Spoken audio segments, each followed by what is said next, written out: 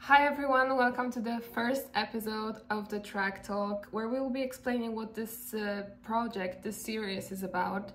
Joining me is the co-host of the show, Sylvia Schulz, a 400-meter hurdler from Germany and an alumna of Texas Tech University track and field, now back in Europe.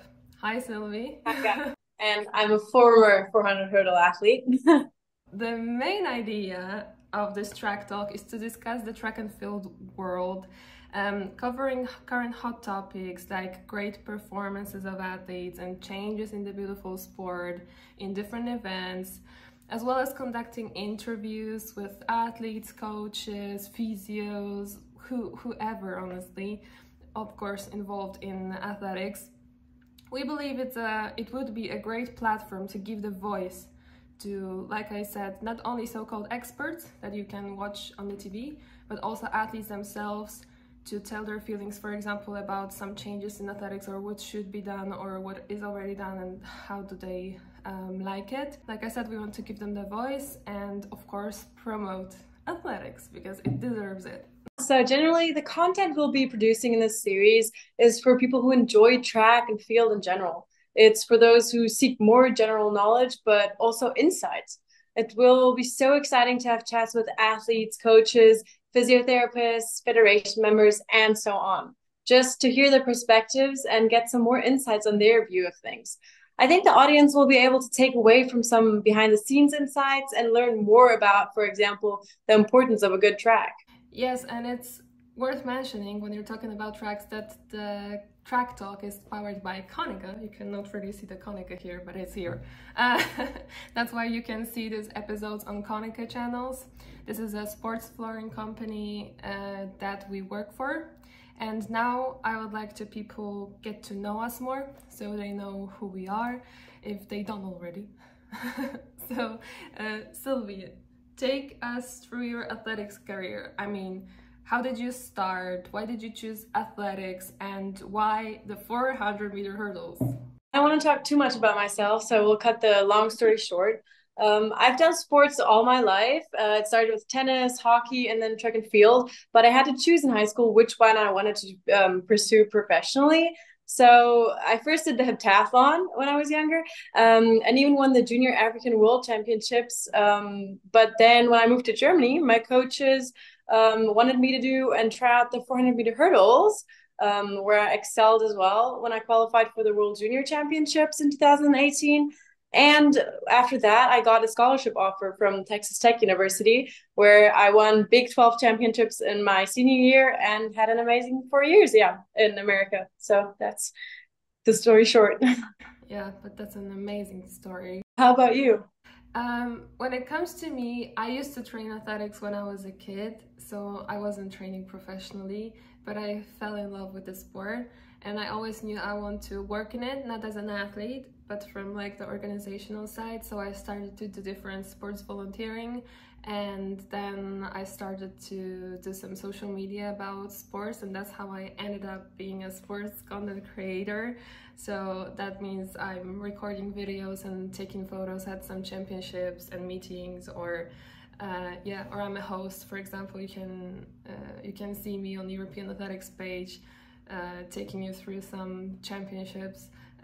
So yeah, that's how I ended up in athletics. I love it. It's amazing. So I also know this sport from the inside, but from a little bit different perspective than an athlete and than you. So it's good to have our perspectives together. Who is your athletic inspiration then?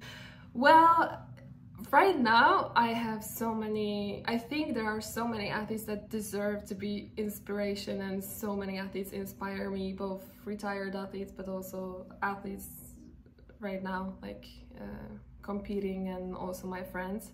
But I think my all-time inspiration, I would say, is Wanda Panfil. I'm Polish, and this is a Polish marathon runner. I am not into marathon at all. I don't run long distances. I'm very bad at it. But she is from my hometown, from a small city in Poland. And as a kid, I always looked up to her. She was at different sports events in my city. Actually, as an adult, when I started to be sports content creator, I got to interview her in my hometown. So it was a great, like, coming back with the legend herself, not taking pictures right now, because as a kid I took a picture with her. I mean, my mom took a picture of me and her. But then I actually interviewed her, so that was Oh, that's so much fun and exciting too. Yeah, I bet you get to meet a lot of cool athletes and inspirational people with your job too. yeah, that was very cool. And what's your track? Who is your track icon? Honestly, I never really had a track icon, like one person I wanted to be like or had as inspiration.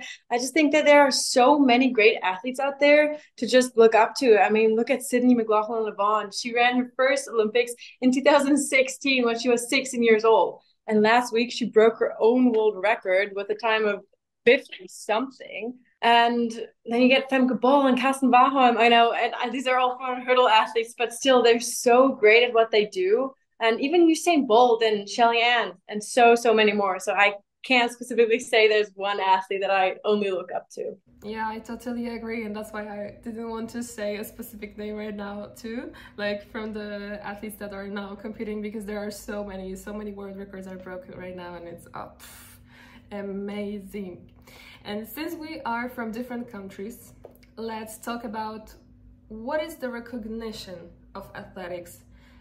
Because we both have different perspectives from different countries. I'm also very curious to know how it is, for example, in the US, because for me as a European, it seems like a different world, you know? We in Europe have just the nationals and they have Olympic trials. Like, they have so many good athletes that actually, yeah, I mean, it's just mind-blowing. So Yeah, and even the Olympic trials, there's like 3 rounds. It's almost like the Olympics. It's incredible. I'm from Poland, and in my country, I would say, even though we have lots of great athletes, and I think that we in Poland are the best in athletics. I mean, the most known sport is still football, but we are not really good anymore at it, let's say.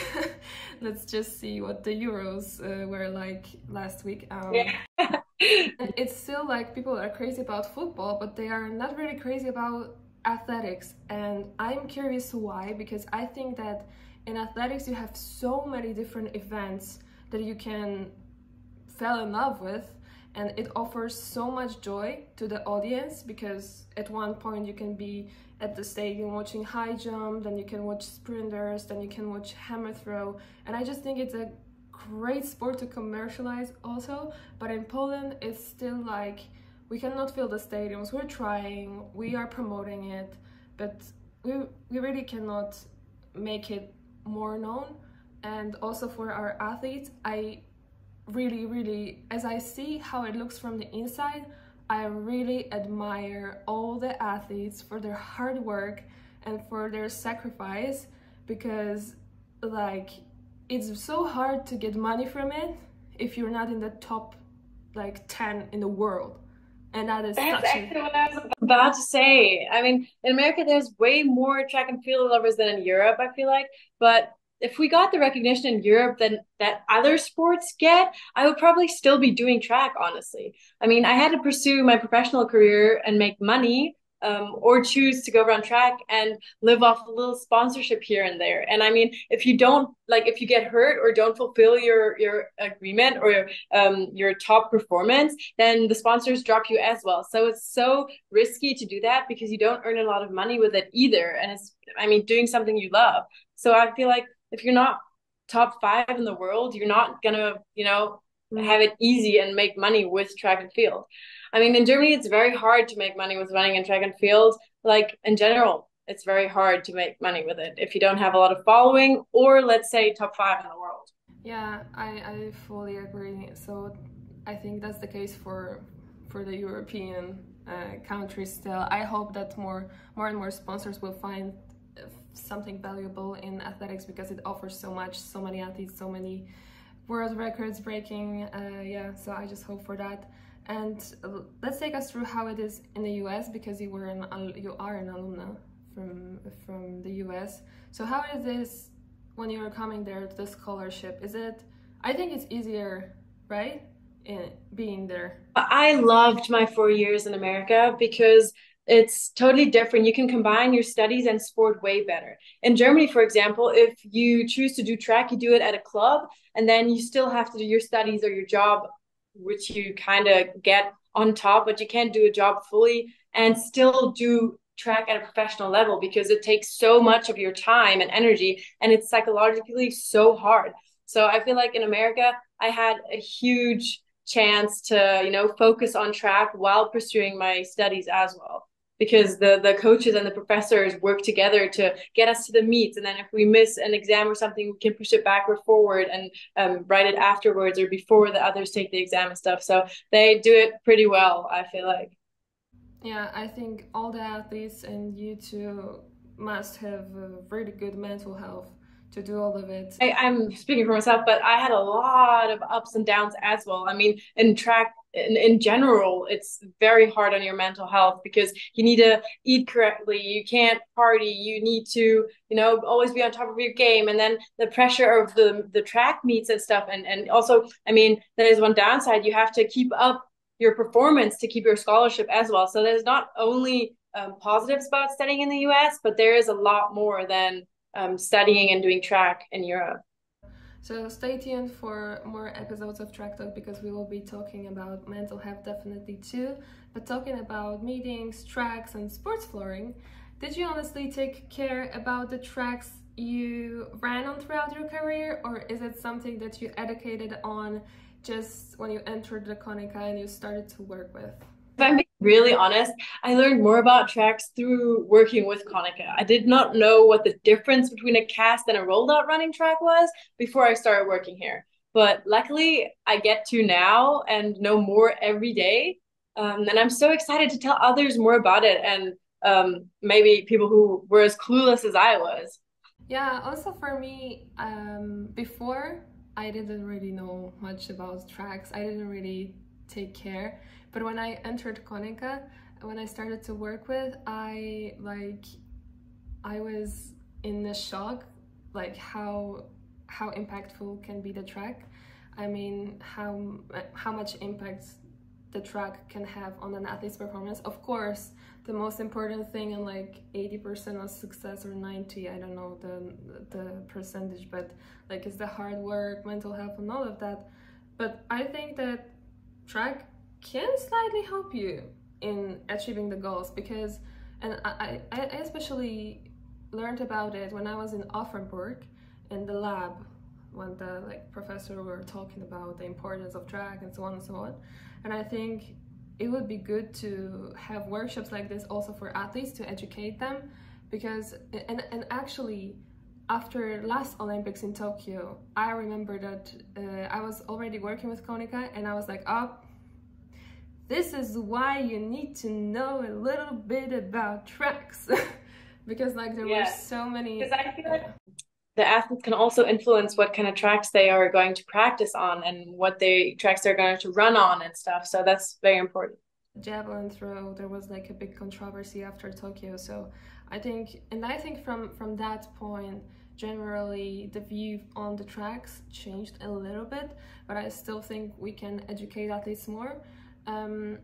Maybe such workshops would help them to adapt to different tracks. What do you think?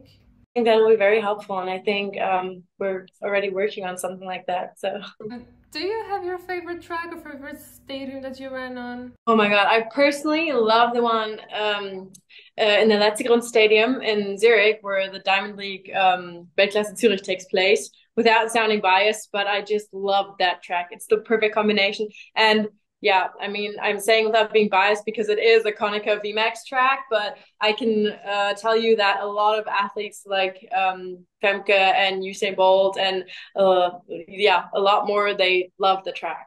I also like both the track and the stadium in Letzigrund. It's so good. Yeah, and I think also the whole atmosphere at Weltklasse Zurich just makes it immaculate. Yeah, it always seems like the stadium is so full. I mean, in athletics, it's not so usual, but It's already sold out, and it's yeah. only going to be in on the 5th of September, and it's already sold out. Amazing, amazing. That's good to hear. Yeah, and I think that's it for the episode 1. Thank you for this short interview, for the short introduction. Big thanks to everyone watching us and listening to us. This was the first episode of the Track Talk. Stay tuned for the second one, in which we'll take you through the season so far with Sylvia, of course.